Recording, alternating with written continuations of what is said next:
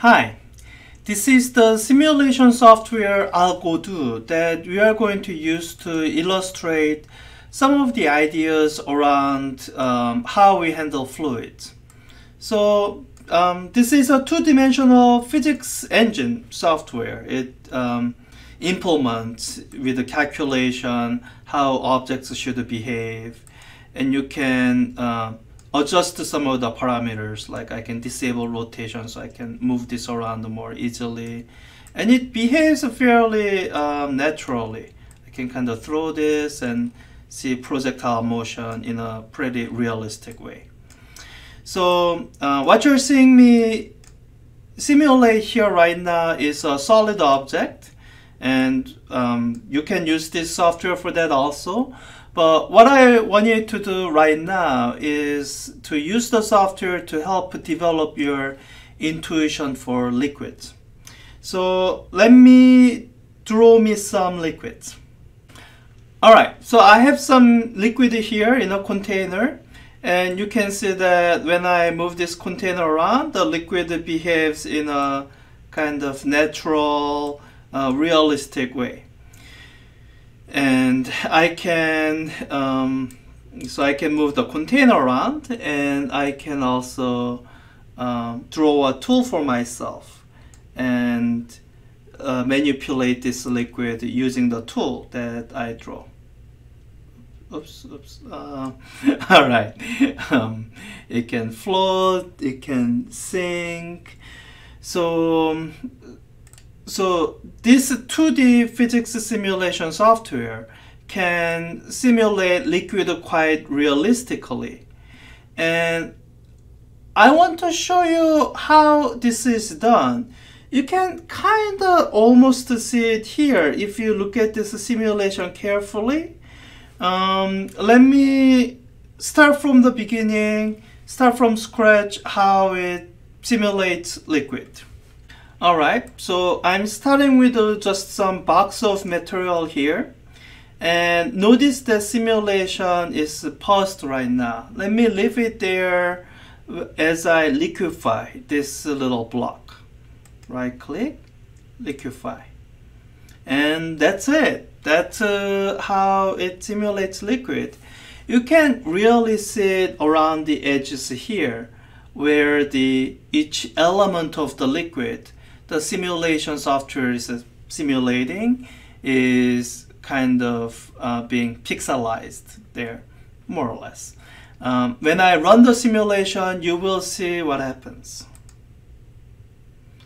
So you see these droplets being simulated here, and really what it's simulating as liquid is not that different from many pieces of solid block-like element. In fact, I'm guessing, is it still spreading out? This is, what you're seeing here is essentially one layer of liquid. So if I draw myself a little tool and kind of splash this around, then you can see how this is one layer of liquid. So what it's simulating as liquid is interaction between these little individual elements. And in fluid mechanics, that is essentially what we do. Instead of being concerned about force on a single discrete object, we are concerned about force on fluid elements. So if we have some fluid, which can be represented this by a block of stuff, then instead of thinking about forces on this entire block, we would be worried about, well, if someone's trying to apply a force on this entire thing, then how is that force spread around the different elements? This is where the concept of density and pressure become important, because instead of talking about mass of this entire block, what we need to be able to deal with is how much mass is in a small infinitesimal segment of that object. And pressure, it becomes important because instead of worrying about the force on the entire block, what we would now need to worry about is how is that force spread per element. So if I'm applying a force on this entire face, how is that spread around all the elements along this surface? So that's why we introduced the concept of density and pressure in the context of fluid mechanics. It's so that when we are dealing with, let me pause simulation, liquid, and we are imagining applying force. We are imagining applying force on this block of liquid. We want to be able to distribute that force over these many different elements. And if we are talking about the weight of the whole thing, since the whole block won't move as a whole, we want to be able to treat these little individual elements as its own thing.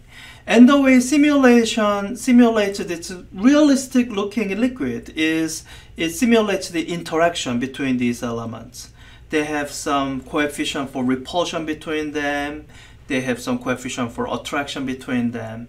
And when it's all said and done, it gives you a fairly realistic simulation. Now in fluid dynamics, technically we are using calculus, and the fluid elements we are talking about are infinitesimal, very immeasurably small elements, not these visible spheres that you can actually literally see here. But the concept is the same. So the laws of physics haven't changed. It's the same law of physics. You're just applying it to tiny little element of the piece one by one. So that's what I want you to illustrate here, to demonstrate that when we are dealing with the fluids, we still use the same laws of physics that we've been dealing with so far. We have not introduced any new laws.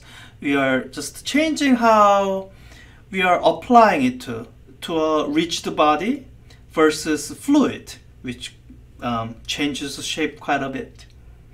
So that's all. Let me know if there are any questions, and I will see you in the next unit. Bye.